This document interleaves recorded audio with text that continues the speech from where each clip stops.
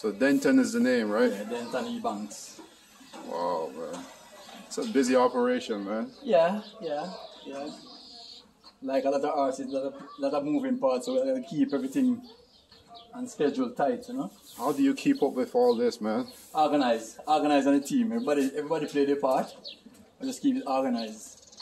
Yeah. Because like they within all fairness, the trainer is pretty organized. So the trainer do his part, I do his part. So this is the feed room. I'm gonna be here in a minute. This look rugged no, but everything organized. Every single thing in here organized. And there's a system. Yes. And that's to be with so many artists. That's the only way we can really let it work.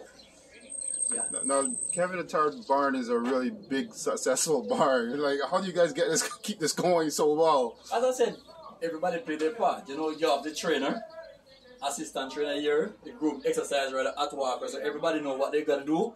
You know, you have the hard day when people get out of line. To be honest, you know that's just human nature. Now, don't let me stop you. Keep going. You can talk, right? Yeah. Because I know this is a very busy operation. Yeah, you know. So that's just, you know.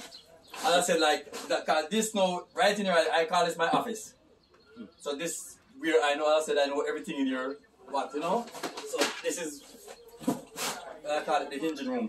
How many years you been working with or for Kevin? Okay, actually I'm working with Kevin 14 years now. 14 years? Yes. Yeah. Original from Jamaica. Came in a spark like... Where in Jamaica are you from? I'm from Portmore. I work at Kevin. I start horse racing Kevin a spark.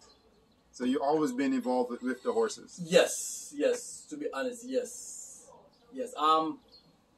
I start with George Williams, I think 86.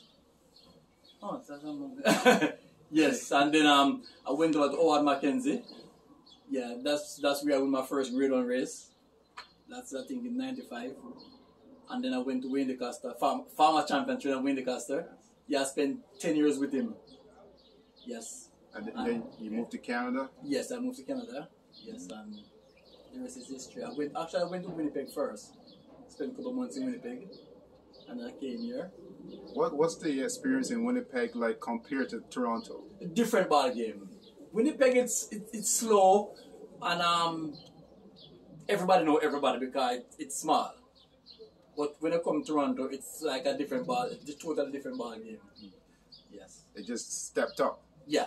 Yes. Like you. It's a more fast moving pace because here everything time and organized. Time organized. Now, I want you to tell me a little bit about this barn in particular. Yeah. And it has gained a lot of success in the last couple of years. Yes. And a lot of momentum. What's causing that? Hard work. Dedication. That's hard work, dedication. Yeah. So like this is the truth. You know, we show up every morning. Last week, I spoke with Kevin for 2 seconds, and he said, hard work pays off. Yeah. Same thing that you're uttering. Yeah, like, I'm the guy who, I would probably get a lot of flack for this, and I told people, say I don't believe in luck, I believe in hard work. Anything you put in, you're going to get. That's just personally me. You know, if you don't want to show up morning time, you ain't going to get the result. You show up morning time, you're going to get the result. Who's your Queen Split horse this year? Alright, that's a tricky one. We have some hopes. You know, we have some hopes. We really have some hopes. We have a filly there. I don't know yet if it's probably gonna be too quick. I don't know the boss, but we have some hope. I only can say we have some hopes. Too many choices? We have a couple. Like, to be honest, we have a couple. You know, but you know, as racing, you know, sometimes some look good and then it just doesn't work out.